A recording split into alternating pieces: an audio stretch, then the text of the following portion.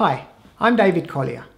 I'm going to talk about my latest report where I went undercover in a secret Facebook group to expose key Jewish anti-Zionist activists and their relationship with people who share material from neo-Nazi or white supremacist websites. In public, these Jewish activists are the most vocal in suggesting that there is little or no anti-Semitism. In private, they joke about and belittle the allegations. But who are they joking about anti-Semitism with? The report exposes in stark detail that these activists are laughing about anti-Semitism with people who post white supremacist material, Holocaust denial, and take their cues from neo-Nazi websites.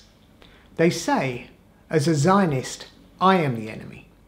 But these Jewish activists spend time attacking Israel alongside people who share material from neo-Nazi sites like Stormfront, the Daily Stormer, Rents, White Resistor, and the Renegade Tribune. Those people are their allies, and I am the enemy.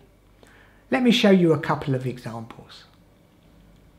First up, Ariel Gold, a Jewish anti-Zionist activist with Code Pink.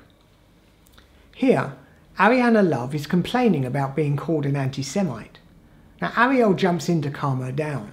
She doesn't ask what happened or what was said. So, does Ariana share anti-Semitic material or not?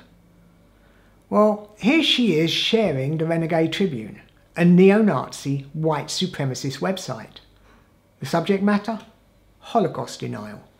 And here she is again, saying that 6 million dying in the Holocaust was, in her words, a hoax.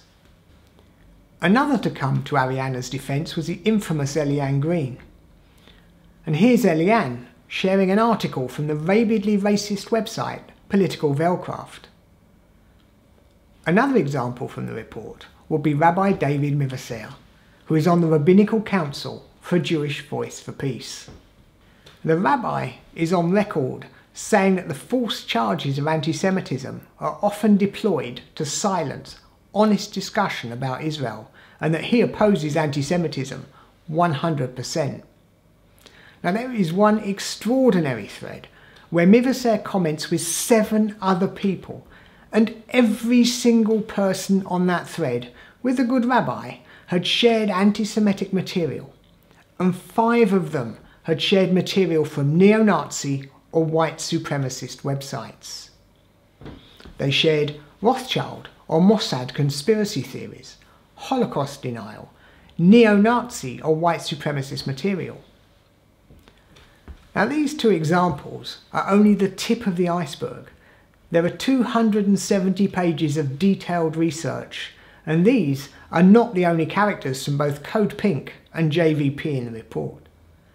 And let's not forget the writers from Mondarice, who have created a virtual industry of anti-Semitism denial, while several of them are mixing it up in this group with people who share some of the most disgusting and disgraceful anti-Semitic websites on the web.